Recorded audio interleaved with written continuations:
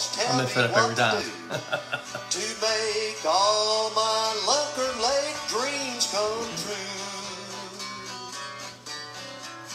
Hello everybody, Bob Lusk, the Pond Boss, coming at you live tonight from the world headquarters of Pond Boss Magazine. Happy to be passing through. Got to spend some time with Trevor Shot Vet today. He and I went up to outside of Tulsa to take a look at a lake being built in process, and tomorrow we're going to go look at one that's going to be real fun to watch its progress over near Post, Texas, which for those of you guys that know this state, you say Post, Texas can have water? Their average annual rainfall over there is something like 20 inches a year. So we're going to have to take advantage of the watershed. We're going to have to take advantage of whatever opportunities we get. Now, part of the problem over there is the evaporation rate. Now, it's got like I think I remember like a 2,000 acre watershed for a lake that covers about 20 acres. But evaporation is over 90 inches a year.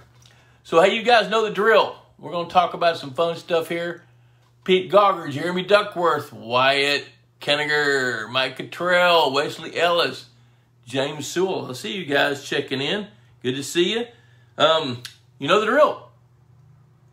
Hashtag Pond Boss Magazine in the comment sections. Tag your friends that you know have a pond or a lake. Click like. Share to your timeline. You're eligible for a drawing for a Pond Boss hat. A Pond Boss mug. Say it with me, Trevor, that knows how to keep hot things hot. Keep hot things hot and cold things cold. Trevor's sitting right over here in the chair right behind me watching, see how this little thing happens. We don't know how it does, but it does. Yeah, we don't know how it does, but it does. That's right. That's right. So I'm glad you're here. I see John Funk checking in from mid-Michigan. Had a big storm yesterday, and your power is out again. Oh, but wait, your power is back on, and you can watch. Cool. Glad you're checking in. Frank James from outside of Shreveport, Louisiana. Hey, Kim Moore from Illinois checking in. Good to see her.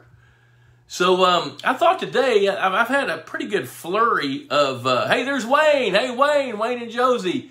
Hey, we found a place to go. I'm going to have to call you and let you know about it. But we've got a deal. We found a place outside of Granbury where we're trying to live. House is still being remodeled. We're not quite ready yet, but it won't be long. Maybe another year and a half or month. I don't know. One or the other. But we found a pretty cool place. Wayne, tell Josie. If she's looking over your shoulder, Josie, I'll call you guys and tell you about it because it's really fun. So I've had a pretty big flurry of pond renovation opportunities lately. And some of them I've been involved in. Some of them I've watched. One in particular I watched was the Dallas Hunting and Fishing Club south of Dallas, Texas. They wanted to go in and see how much silt they could remove from a 125-acre lake within the budget. And there's one of the first thing I'm going to tell you about renovating a pond or a lake is there are a lot of unknowns. Now you can go in, you can map the bottom of the lake while it's still full of water, and you can get a rough idea with the sonar of how much of that soil under the water on the bottom is soft and how much of it isn't soft. Now it can be a little deceiving, especially if there's been some sand or some other type of soil deposited on top of silt.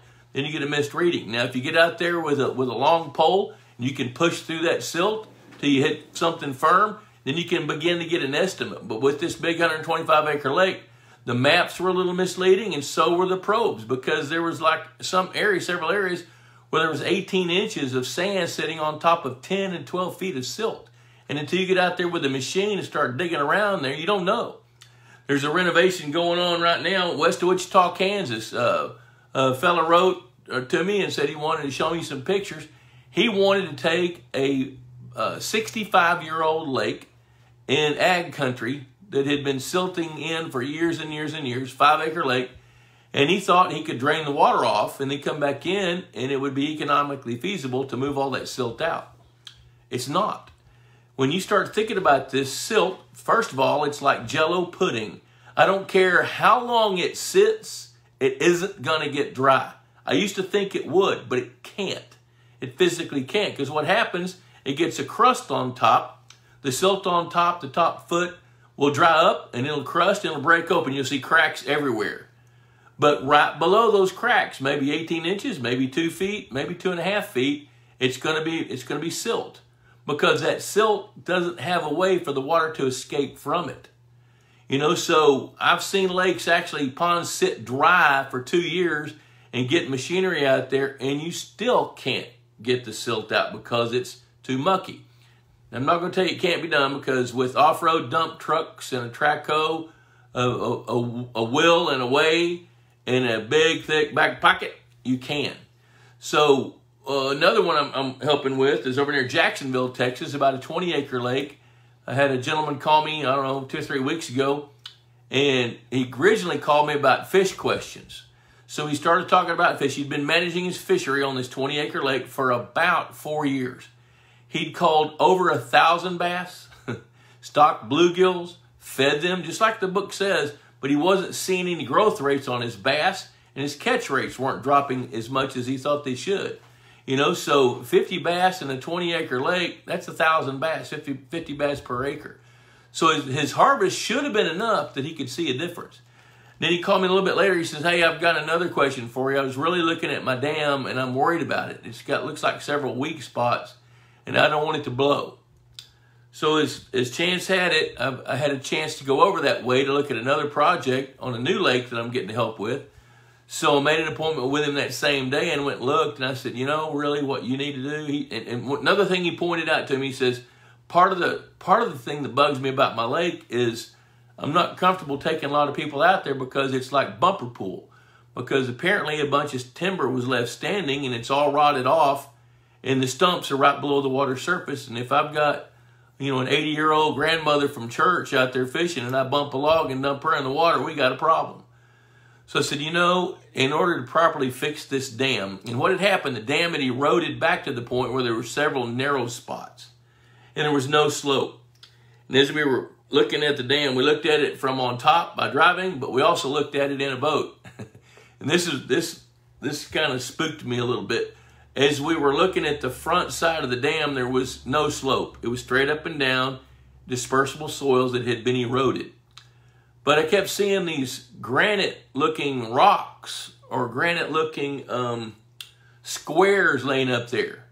And as we got closer, I started looking at some of them had names on them. They were tombstones. So I asked him, I said, who robbed the graveyard? He said, I don't know where those came from, but what I think, he says, I think it's a monument company where they were etching into these stones and didn't quite get it right, you know, or maybe you can't misspell somebody's name on a tombstone, so that doesn't work. So all these tombstones ended up holding the soils in on his lake. So he brought in a guy with some heavy equipment, got a bed, brought him in, and the plan, the guy wanted to cut the dam and drain the lake. But wait, there was a 12-inch PVC pipe. So I said, well, what if a track hoe wraps around it with a chain and see if they can't pull that off or crush that pipe or something and drain the lake slowly. Don't cut the dam. Let's see if you can get the water out through the pipe because you have a pipe. So they got their heads together and figured out how to drain it, got the water off, got the pipe out, drained that lake dry. And I went and looked at it now. At the end of this broadcast, I'll see if I can't post a couple of pictures because it was pretty amazing. Let's see here. I'll come back to that here in just a minute. Let me see what's going on here. Yep. All right. Michael Eric checking in from Iowa. Mike Cook from North Carolina, Boy Scouts. Josie, yep. Oh, you're in packing mode. Oh, my. Oh, I can't wait to hear about that. There's Tom Blasdale. Good to see him. Nick Allen, quick off-topic question. Our pond has grass carp, and this year I've caught 4 on a 1/32 jig and a 1/2-inch crawler while bluegill fishing. Is this normal for carp to hit on the jig? It is not. It's normal for them to hit on lettuce or grass or pondweed.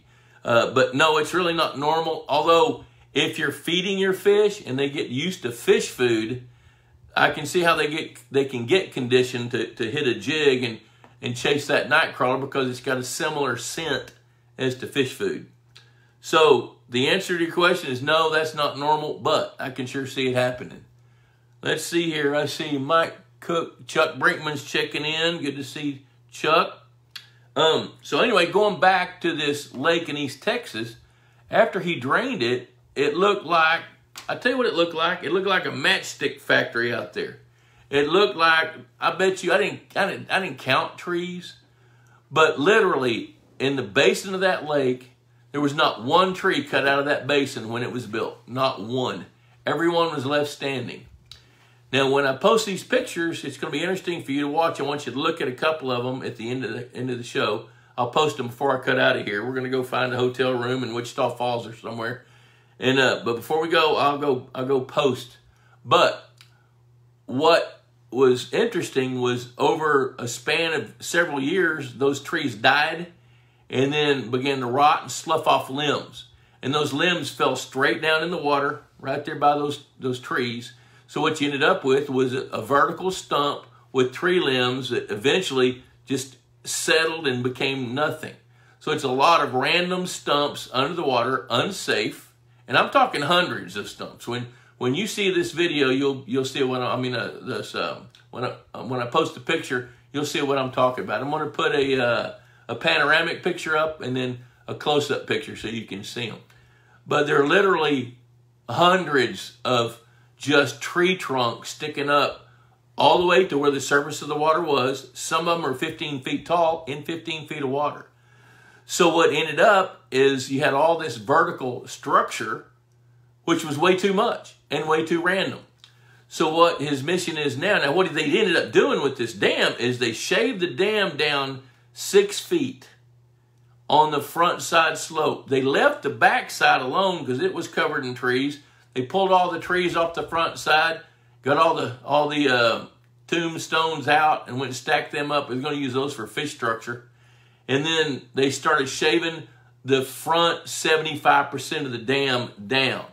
And they shaved it down and when they got the topsoil off, there was clay under there, good clay, because the dam doesn't leak.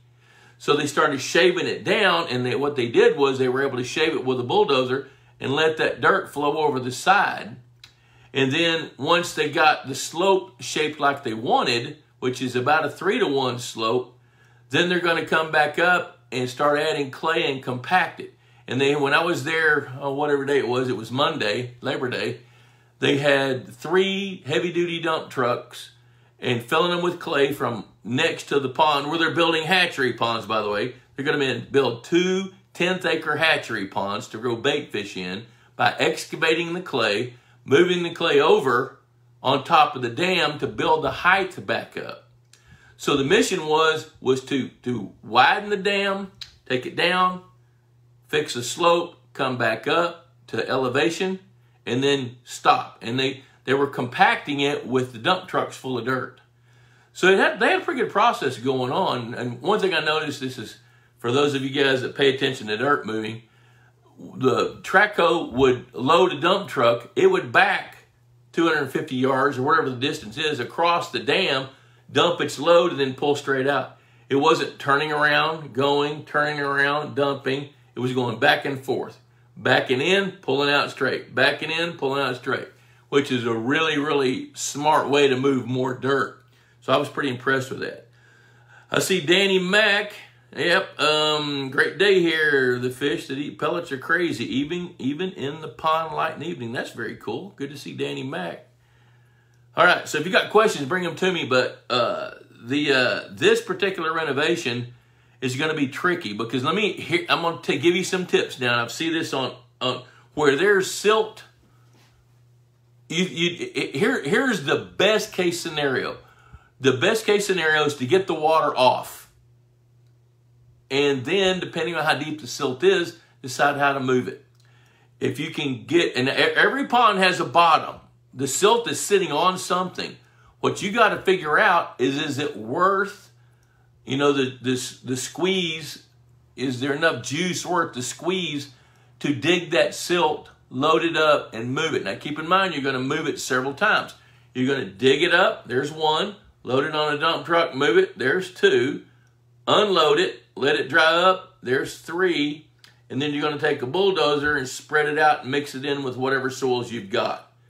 There's 3 times that dirt's going to be moved. So that's 3 times the cost of moving the dirt 1 time. So my first piece of advice, when somebody calls me and says, I want to renovate a pond, I ask them this: can you raise the dam to get the depth you need? If you can raise the dam, if you get enough room to raise the dam 3 or 4 feet to gain the 3 or 4 feet you want, then that's by far the least expensive way to go about the pond renovation. You get a bigger pond, you get the depth you need, you know, and it's brand new water flooded on brand new soil. If that's not feasible, can you go downstream or upstream and build another pond? Because I pretty well bet you building a brand new pond is going to cost considerably less than trying to get the silt out of a pond, move it somewhere else, let it dry, and then spread it. So there's my tips. Now, don't discount dredging. Dredging, when you're talking to people that dredge, they're going to give you a high dollar cost, and they're figuring the volume that they'll move and the cost based on wet weight. So when you take silt and it's wet, it weighs so much, and a cubic yard of wet silt is bigger than a cubic yard of dry silt because the water's out of the dry silt. So they're going to quote you somewhere around $10 a cubic yard to dredge it, depending on how far they have to pump it. Okay, don't discount that. That could be cheaper, because what happened with the Dallas Hunting and Fishing Club, the dump trucks couldn't navigate in the bottom of the lake. Now, with the Purina renovation over at Gray's Summit, they were able to excavate, get under the silt, build a road in the bottom of the lake with a ramp coming out.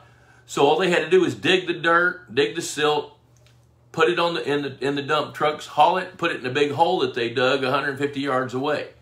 So that worked pretty good, but at the Dallas Hunting and Fishing Club, it didn't.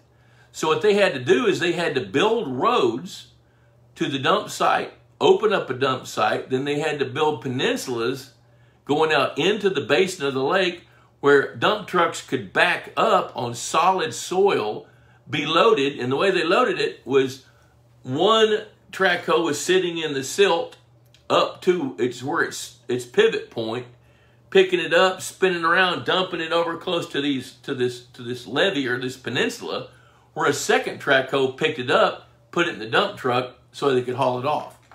So that bang for the buck wasn't very good.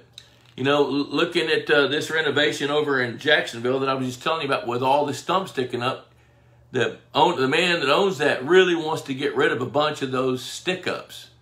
You know, so he talked to his track hoe guy, and the guy gave him a bid.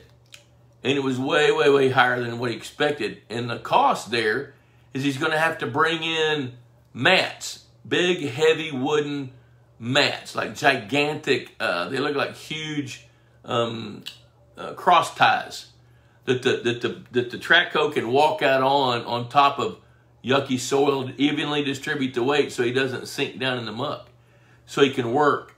Now, they used those at the Purina project, and it worked great. But here's the catch.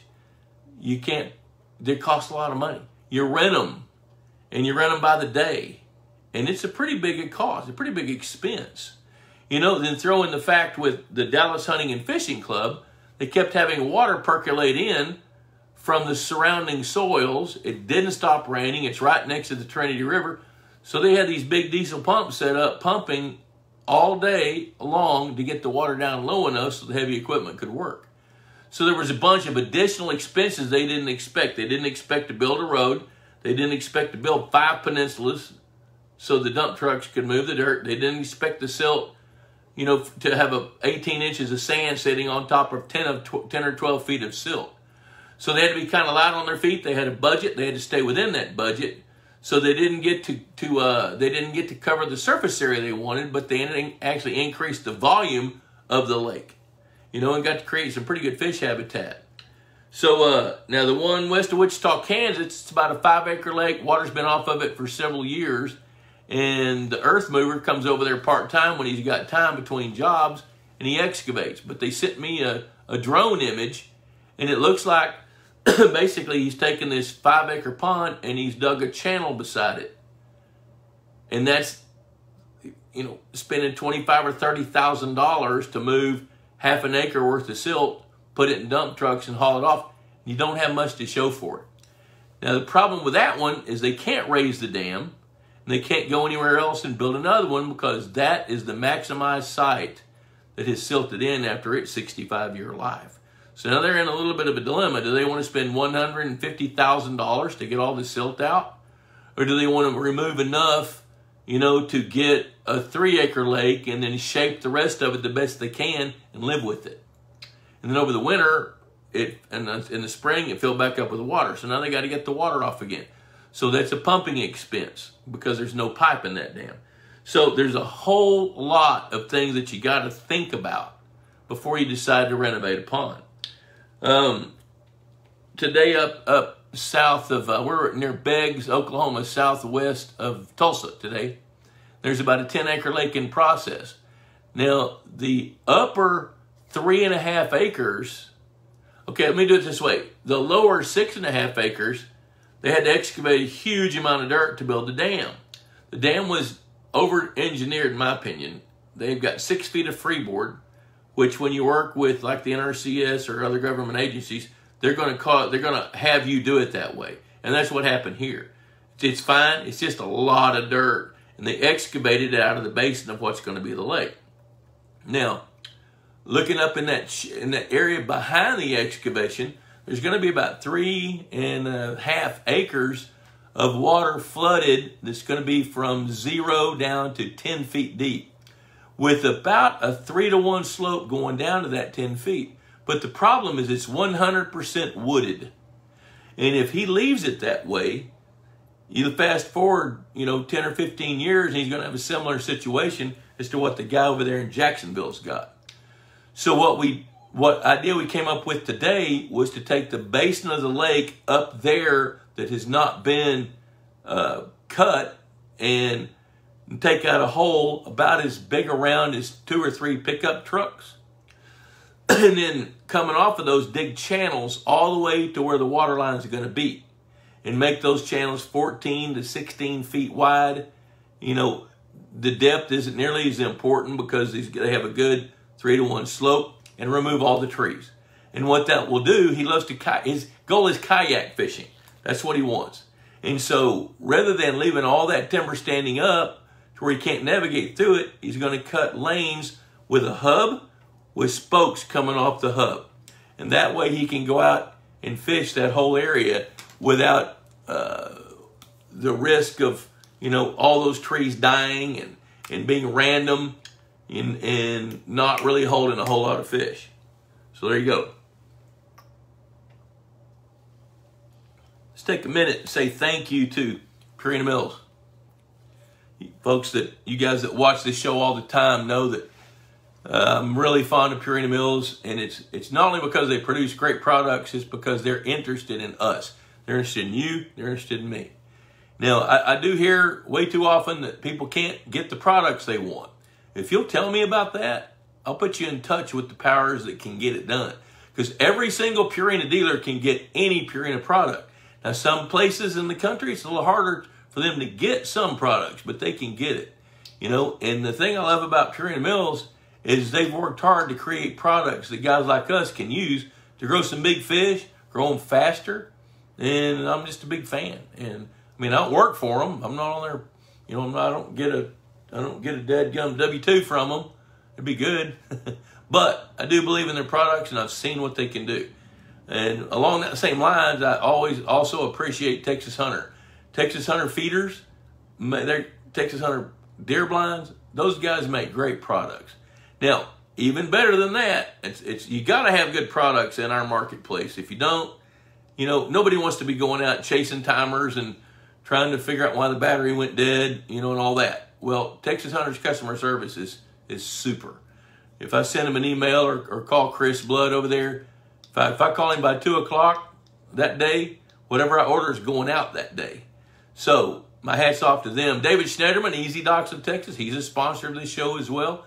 And so is Greg Grimes, Aquatic Environmental Services over in Ball Ground, Georgia. I've known Greg since he was a little bitty kid and still had totally dark hair. So I appreciate you guys and your support. I'm glad you're watching this. Let me see what we got going on here. Let me look here. Let me back up. Hey, Vito, calling me El Jefe. All Aquatics. Hey, man, what's going on over there? Good to see you guys. So glad you guys are watching this show, checking in. If you have questions, pitch them to me because I'm ready for that. Doug Cusick, wish I had known all this 7.5 years ago before mine was finished. Granted, they hit springs and opened up water before it was complete, so me sealing the bottom was out of the question. This was a new build. The locals did the dirt work and built the dam. I learned a lot, what not to do. You know, I tell you, I'm gonna plug the Bob Lusk Institute of Higher Pondology right here. If you go to pondboss.com and click on Institute link, it will take you to teachable.pondboss.com. Now you're going to pay for it, which is okay because I paid for it, put it up there, and you know, I mean, I don't mind doing free stuff, but I don't mind you paying for stuff that's going to help you keep from paying the dumb tax, and that's what it's designed for. It's not what you know; it's what you don't know, and you know, and that's the way it works. So what I hear Doug saying is there's things that he didn't know that now he does, that maybe he'd have done it just a little bit different, maybe not. And one of the things I see that's consistent when I travel around, and if somebody calls me, they've got a lake, they want me to come look at it, we go sit down, we look at it, we sit down, and the first thing they say is, I wish I'd have known this, I'd have done this different. What I'd rather hear you guys say is, I am so glad we did it this way. And that means being educated. And that's part of what the Institute of Higher Pondology is designed to do, is to give you knowledge of prime content that you otherwise can't find on University of Google or YouTuber. You know, this is stuff that you can use on your ponds, your lakes, coming, whether you're going to build one, stock one, manage the fishery, deal with aquatic plants. If you want to learn about water chemistry, we got that. You know, so there's, I think, 6 different modules out there, and they all have a price, but they're worth it. So there you go. So I know it now. When Chris Blood sees this, he's going to send me a text and say, "Attaboy, Bob, good to see you promote yourself a little bit." Well, I'm kind of queasy, but you know what? That's okay. Okay, let's see here. Mike Rose, howdy, boss. Ever seen bowfin keep bass population limited? No, I have not. But what I have seen is I've seen bowfins in acid water lakes inhabit their segment of the environment and not disrupt the population of bass. Now, I'm not going to sit here and tell you they won't eat a bass. They will. You know, but what I haven't seen them, I haven't yet to see a lake where the bass can't keep up by reproducing, you know, by surviving. There's very, very, very few lakes where bass can't thrive. Now, the bowfins, they can't reproduce and they can reproduce, but they can't out-reproduce a bass. So bowfins, I think they're kind of cool fish. They're prehistoric-looking things, toothy, cool-looking fish. I kind of like them. When I'm shocking a lake and I find one, sometimes the owner makes me take it out, but if he doesn't, I'm going to put it back. I think it's kind of cool. You know, top water. Yeah, Trevor's saying they like to eat a topwater, and I totally get that. I've caught several of them on topwaters. I've caught them on frogs. I've caught them on buzz baits before. They're really fun. So let's see what Mike Cook says. We're hydroseeding all around our pond. Should we worry about fertilizer going in the pond from runoff? Hoping to introduce feeder fish in early October. As long as you follow the recommended rate for the fertilizer to put on the grass, and then where you are, you should be able to wet it in. If you can wet that fertilizer into the soils, so when that grass seed sprouts, it's getting its nutrients immediately. Those rates are determined to support the grass, not the pond.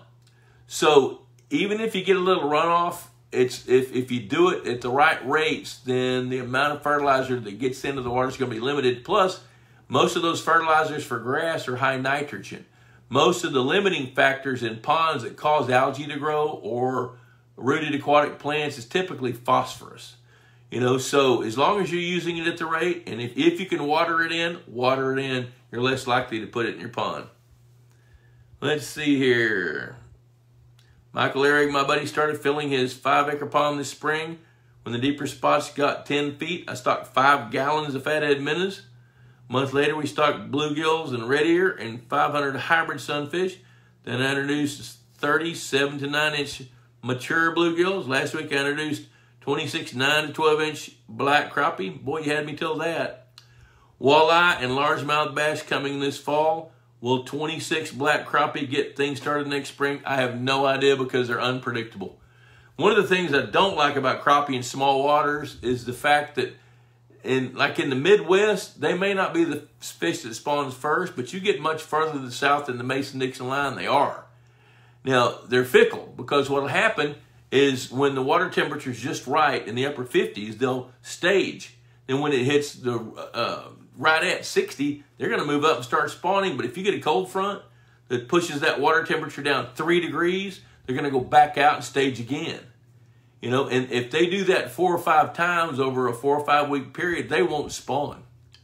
And so when they don't spawn, they'll absorb their eggs. You don't get any recruitment. But in the years when they spawn and they're first and their babies succeed and they're thriving and growing, their babies are going to turn around and start eating babies coming off the nests of the other fish that spawn beyond them, like baby bluegills, baby bass, etc. So the fact that they're unpredictable spawners, the fact that they spawn first in most lakes, with the exceptions would be smallmouth bass and yellow perch. Those fish are going to spawn before crappie do in midwestern and northern waters. You know, now the other factoid is they're top line predators. They're going to eat meat, but they're limited by their mouth size. So what happens with black crappie and even white crappie is they're going to be feeding on your bait fish when they're about that big. Now, keep in mind, I mean, I pound this out every time I'm talking to you guys about the food chain. It takes about 10 pounds of bait fish for a game fish to gain a pound. It takes 10 pounds of food for a bluegill to gain a pound.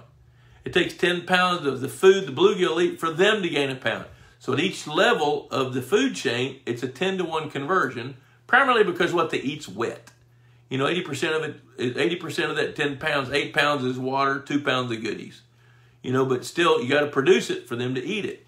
So what happens with crappie, their mouths are too small to be big and too big to be small, so they're feeding on smaller bait fish. And when a bluegill that's about this big gets eaten and can't live another 30 days to where it's that big, then it takes it out of the food chain for the other predator fish like bass. So crappie compete with bass a little lower on the food chain. I don't like that, especially if largemouth bass are the targets. So now I'm going to also tell you, I've seen people succeed stocking crappie in small waters. But I'm also going to tell you that's temporary and it's fleeting. It may only be 5 years, but that might be the best 5 crappie years you're going to get. There's another thing about crappie. When you get ready to harvest some of those things, you're going to be able to harvest 20 to 25 pounds per acre per year.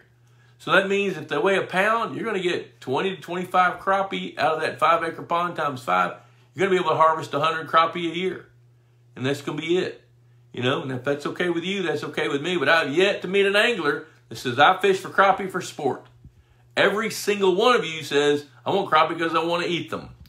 Well, go down the road to the public lake, build you some crappie holes, and go catch them over there and keep them out of that small water. Now, that's just my opinion. So, Michael, will the black crappie get things started next spring? You tell me. Are they going to spawn next spring? Are they going to spawn first? If they do, they're going to get crappie started.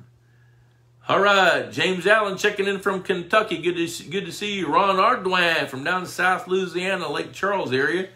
They skipped Hurricane Ida the other day, which is good for them, not so good for their running buddies over to the east of them.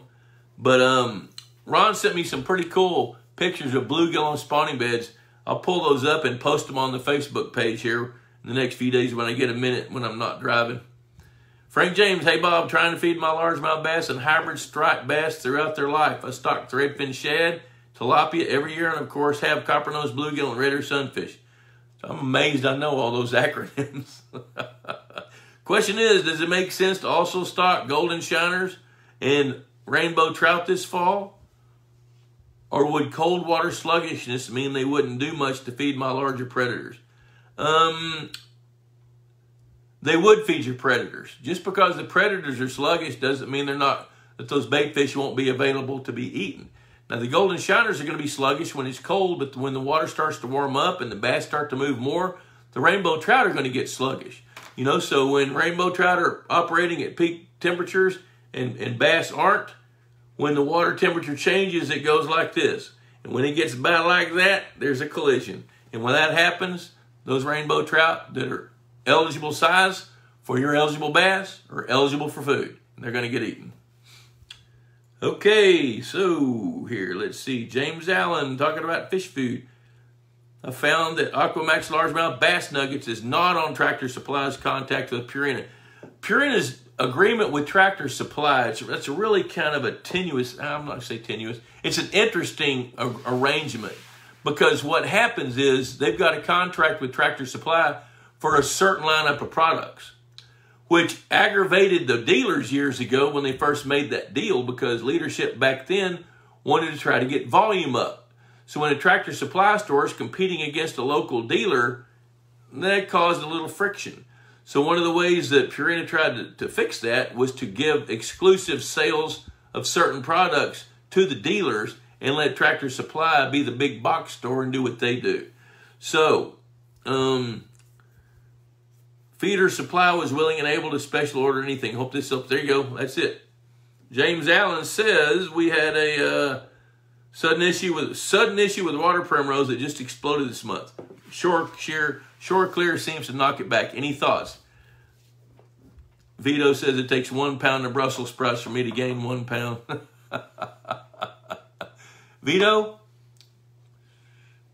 you ought to cook them and then eat them. With the primrose issue that exploded this month, that primrose is a viney looking plant. It's called creeping yellow water primrose, almost like a poem rolling right off your tongue. It's a vine that grows from the shore, comes out. It's got kind of olive colored leaves that are shiny, like because they're waxy. Then it sprouts a little yellow flower, and most of you have that. It's one of the most common plants out there. Now, part of the reason that it exploded is because all the conditions were perfect. It had the food it needed. It had the photo period it needed. It was able to gain an advantage and grow explosively, and it did. You know, sometimes it takes that stuff a little bit of time to get jump started, but once it does, now when it starts growing out, that plant starts putting roots down. And when those roots hit the soil and can take up nutrients from the soil, that helps it to grow. So when it's got like 6 or 8 sets of roots along a string of the vine, that's when it really blows up, because then it starts putting shoots off and starts getting taller and moving out and covering bigger areas. Vito eats Brussels sprouts. Vito, you're pretty funny. Danny Mac, wow, I'm now so aware of the differences between North and South ponds. I love you, Danny Mac. You're so good at this. There's Tim Stewart checking in from Florida, the apiary king. Fred Bingaman, I'm late. Start over. Okay, where do you want me to start? Look at there. There's Jacob West. Michael Eric, I called my local Tractor Supply about MVP, no can do. Now, Michael, I don't ever scold anybody on this show, so I'm not scolding you. Call a Purina dealer, not Tractor Supply. Call your local dealer and see what they can do.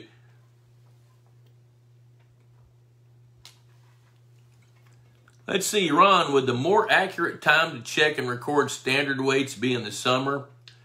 During the summer, the fish are lethargic. Uh-oh. I scrolled past it. Hold on a minute. Would the more accurate time to check and record standard weights be in the summer?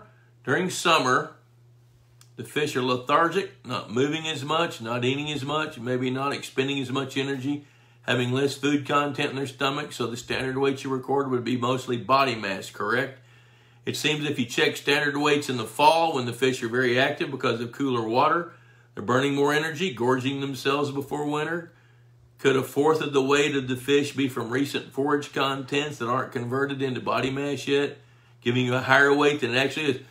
I never ever dreamed you would ask that question, but here's going to be my answer. You want relative weights year-round. Now, that's why the curve is called a standard curve. The standard is 300,000 fish weighed and measured over a 3-decade period, logged in, and averages it out. So the standard curve is what a fish of that weight of that length should weigh. But normal bass can be within 5% of that curve, of that standard curve, and be just fine. And it's seasonal. You know, if you weigh If you weigh bass in January, February, March, April, pre-spawn, what you're going to see is you're going to see what looks like numbers that are skewed, because you're going to have some that are seriously underweight, which are the males, and some that are seriously overweight and much bigger. That's the girls. But then when they spawn, just within weeks of this, after they spawn, all those weights are going to go down even further than they were when you started. And then in the summer, the food chain is expanding. And by the time we hit this time of the year, in a pond that's got some semblance of balance, what you're going to see is those fish, those predator fish, are going to try to catch up and gain weight to get ready for the winter. So they do, when the temperature drops, they do go on feeding frenzy so they can gain the weight. So what I'm going to tell you is weigh and measure some in the spring, some in the summer, some in the fall. And if you catch a few in the winter, weigh them and measure them. Log all those in, put your timelines down, and then see if those relative weights change over a long period of time. And that's the best way to do it. So checking it in the summer and only the summer kind of skews the numbers for the rest of the year. Because in the summer, if their metabolism is slow and they're not feeding as much, then they're probably losing weight until the food chain bulks up enough that they can start feeding more actively in their prime operating temperatures, like we're getting ready to get into, and then their growth rates are going to go up and their relative weights are going to go up. So the 2 times a year that fish gain the weight the most is when they have the most forage, which is with the massive spawns early spring and the grow out of the forage fish in the fall. In the fall, you're going to see the best growth rates, because they're through reproducing and they can focus on gaining weight. So, great question. I love that. Hope I got it right. Okay, talking about Jacob. That's good. Tim Stewart. With heavy aeration, how fast can bacteria break down muck in a pond? Can this also drastically change water quality? Yes, I'll tell you exactly what happens. Heavy aeration can break bacteria down fast depending on the source. If the nutrient source is arrested, it can break down the muck that's organic. It can break it down pretty fast. Now, one of the things you got to be careful about, the thing about aeration is it's steady. It's the mule pulling the plow. It keeps a pace. What you don't really want are spikes, up and down spikes, because that affects the water quality. If your pH is rising and falling every day because the water's working overtime to get rid of too much nutrient load, then you're going to see water quality deteriorate, even though the aeration system's doing its job. So that's my answer for that. All right, now let me scroll down here and see what else we got here. Let's see here. I see the conversation going on about fish food. Billy Bates, what do you know about the Georgia Giant hybrid? Do you think they will grow better than your standard bluegill green sunfish hybrid? No. Now,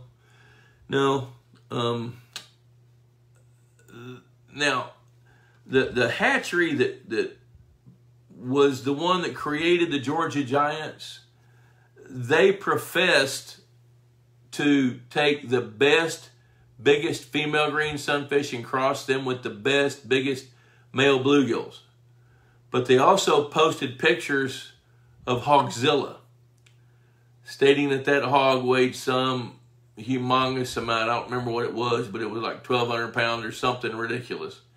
And somebody went in and dug it up, and it was half that size. So it's kind of hard to have the credibility when something like that happens, even though that happened a long time ago. So the question you're asking me is what do I know about the Georgia Giant? I do think that there's a few hatcheries that spend the time to do some selective breeding to create the best hybrid bluegills that they can, which is a cross between the best male bluegills and the best female green sunfish. There are a few hatcheries around the nation that do that. I think they advertised back in the day when they were still going heavy, they advertised they'd get to be 5 pounds. Well, over 25 years, they probably had one, and it was the only one that survived in that pond for some goofy reason. They don't get that big. They just don't. Now, they'll get to be 1.25 pounds, 1.5 pounds, maybe 1.75 pounds. Now, you can't scoff at that. That's pretty big. But the expectations I would have of hybrid sunfish is that they're very aggressive, easy to catch, grow faster than a bluegill or either one of its parents does for the first 2.5 or 3 years. Then bluegill catch up with them and pass them up. So if you like to have 1.25 to 1.75 pounds sunfish that are aggressive with a big mouth, easy to catch, eat fish food, that's a good choice. Now, if you want a fish in there that's going to reproduce to help provide food for bass, bad choice. They don't reproduce at nearly the rates. Now, a true hybrid is not supposed to reproduce, but those fish do. However, about 95% of their offspring are males, and so they got to spawn with something other than them that's a female in order to reproduce. So the reproduction rates are very, very low and not enough to support and sustain a predator population of fish. And so that makes them a put-and-take fishery, which people typically use them in conjunction like with channel catfish if they want to diversify a little bit. Now, if you're going to have them with channel catfish, understand the stocking rate's going to determine how bad they wart you when you get ready to catch a few catfish. So keep that in mind. Okay, Michael Eric, Donnie treats me great. Bob, trying to save half the distance travel. I get that. I totally get that. Let's see what Charlie Selm says. Hello, I'm in Indiana. Stocked my pond this spring with hybrid bluegill, catfish, red ear, bluegill, minnows, and grass carp, all fingerlings. I want largemouth bass, yet they didn't have any at the time. It was hot and dry in late July and August. A couple of weeks ago, we had about 2 inches of rain. All of a sudden, I had some fish die. All I found was about 3 of the 6 grass carp and a handful of bluegill and catfish. I don't think everything died, but I haven't seen any fish along the bank since. I want to get more bass.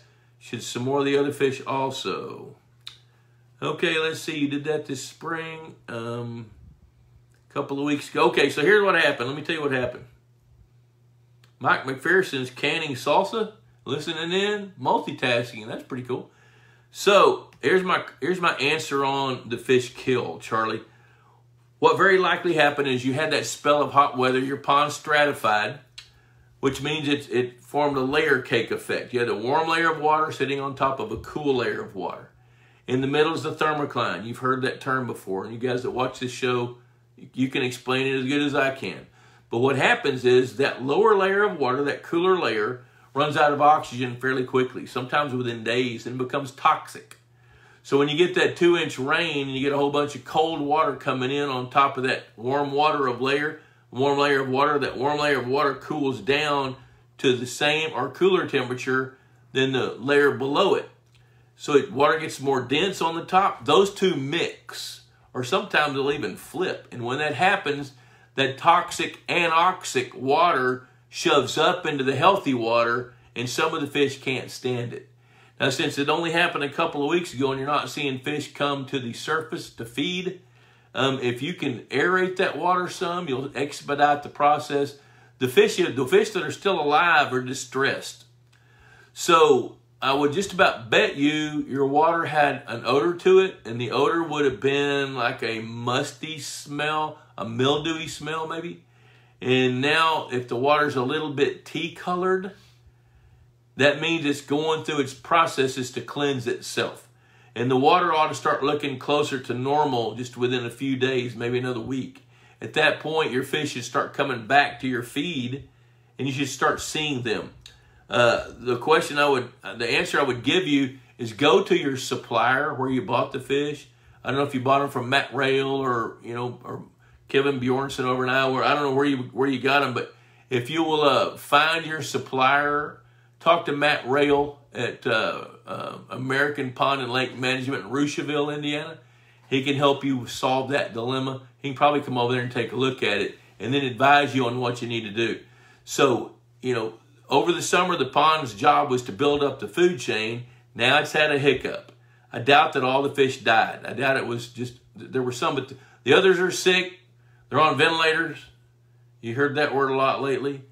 Most of them are going to heal. Some of them might not. You might see a few more float up.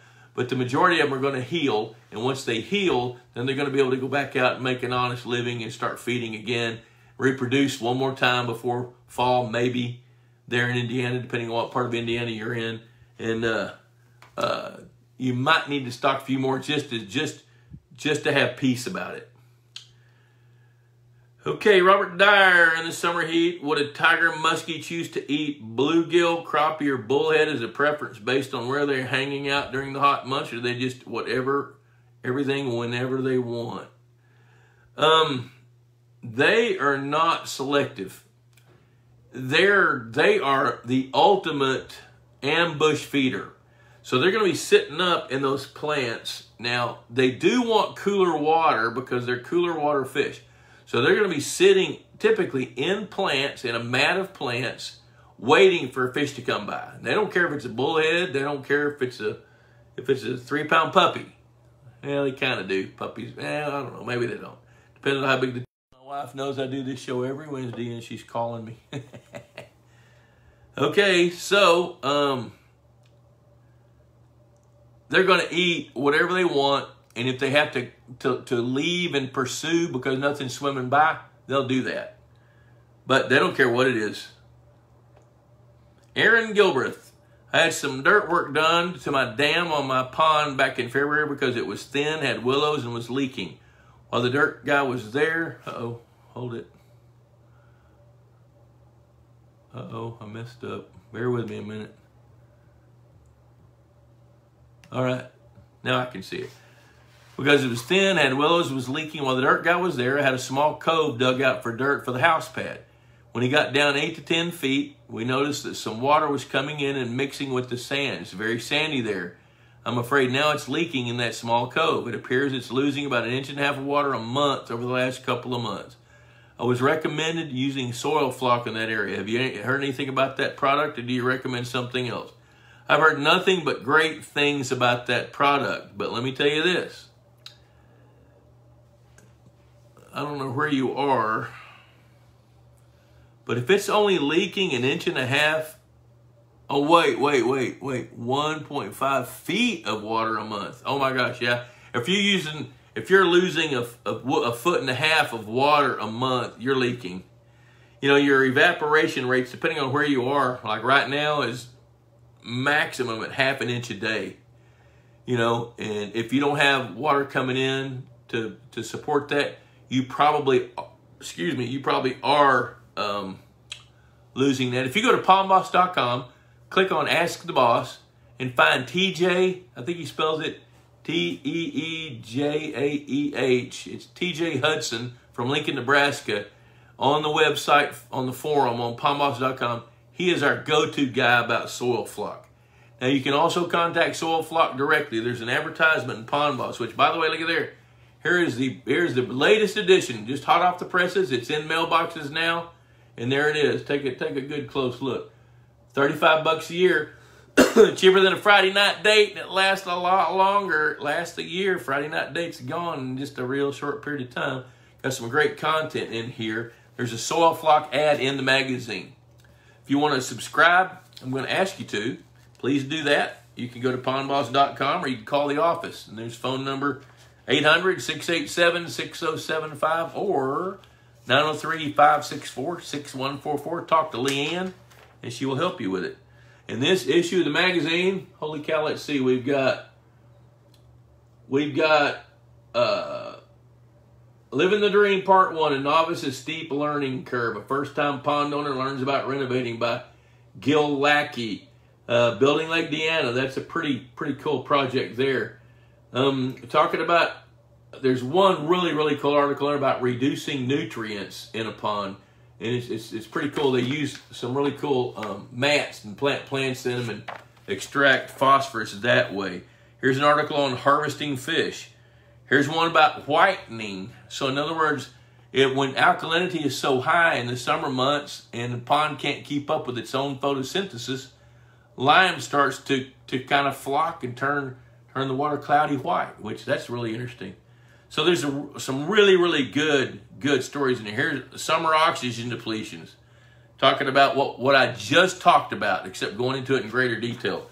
So there you go, $35 a year. You can go to pondboss.com and find it, but you can also go to pondboss.com, click on the resource guide, and you can find out about Soil Flock right there. there's an ad. You can call them and talk to them as well. So, Soil Flock is a good product in the right application. You need to be coached to it. TJ can help you with that, or the people at Soil Flock can help you with that. And we got this ongoing cool conversation between James Allen and Robert Dyer, Danny Mack, and Tim Stewart. They're buddies. Okay, Danny Mack, I have a story to write about my attempt. You know what? I'm just about ready to start working on the November-December issue. I'm going to pull up your private message on Facebook and then be getting in touch with you when I'm ready there, Danny Mack. Let's see here. Fred Bingham, a great answer on the Georgia Giants. So many historic arguments in the Pond Boss Forum. Yeah, that was a hot topic there because there was a lady named Deb, I think if I remember right, Fred, that worked at that fish hatchery in Georgia.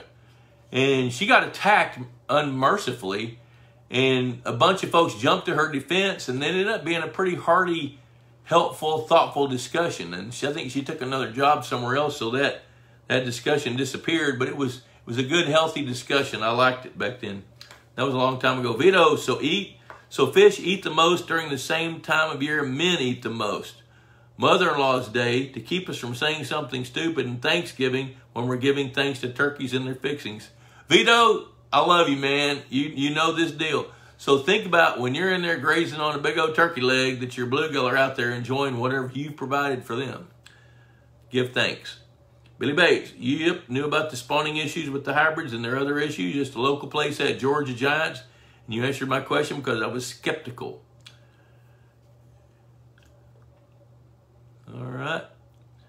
Jacob West, diving in our pond, we found the thermocline burb at 15-degree temperature. Yeah. Everything below that level was black. Not much buildup, but black in color. What makes that color? The color is a lack of sunlight and what's dissolved into the water. So what's going on, Jacob, is that's anaerobic now, which means it's anoxic, has no oxygen, so it can't process its waste, so they're mostly dissolved in it. If you were to take some of that water and put it in a jar and bring it up and smell it, you can smell the odor. It's real musty smelling. It smells bad because the water can't process its waste fast as the top layers send it down there to be processed. So what will happen when the water temperatures start to cool in the fall, it'll cool slowly most of the time, and then those two layers of water will integrate naturally, slowly, and then the healthy water will process that waste, change the color of the water, and it'll look more normal. Okay, let's see here. Boy, this hour's flown by. Holy cow. Stephen Martin, finally got my leak sealed up in my half-acre pond. All the perch and minnows survived and reproduced. I've got one largemouth bass in there. I bet that's a happy camper, but maybe lonely. How many more bass should I put in it with a stable food chain? I'd say 9 more. If you've got 10 in a half-acre pond, that's a pretty good start. They're going to reproduce and help control their own numbers. If you stock more than that, you're going to have more than what the pond can support over a longer period of time. And preserve them. Don't let the water turkeys eat them. Chris Sample, Fort Worth, Texas here. Bought a property with about a half-acre pond that is completely overrun by algae. Where do I begin? Fort Worth, Texas. Because of we've had such fluctuating temperatures and nutrient loads with rainfall, it's been a perfect storm for algae to grow. Now, if you want to treat algae now, you can, but you can also leave it alone and let it grow out. And as the water temperature begins to cool, it will start to dissipate some. Now, if it's actively growing and you want to use the pond and it's in your way, then I would look at, go to the resource guide and find a pond management company that's not far away from you. There's American Sport Fish. I think there's Solitude has an office nearby. There's several of them that can help treat algae, or you can do it yourself, but take some time to learn about it. Go to Aquaplant, aquaplant.tamu.edu, I think. But if you just Google Aquaplant and look up algae, it's going to show you your options on what to do about it. Josie, Vito is funny. I've known Vito since he was in middle school, and that boy's got a sense of humor and is healthy. Some people make fun of people. Vito makes fun of life and hits it and loves Brussels sprouts, and they make him gain weight. So we love Vito. All right, so I'm going to start wrapping it up. We got a few miles to make, and I really appreciate you guys checking in. Remember, Pond Balls Magazine, subscribe, $35 a year, cheaper than a Friday night date, lasts a lot longer, and there's nuggets in every one of them that you can use. I promise that. So I do appreciate you folks checking in, watching this show. I'm humbled by how many people actually watch it and then come back and watch it later, which just fascinates me. I love it. And until next Wednesday, I'm going to tell you adios. Go get in the truck. I'm going to make a few miles. See you next Wednesday, wherever I am.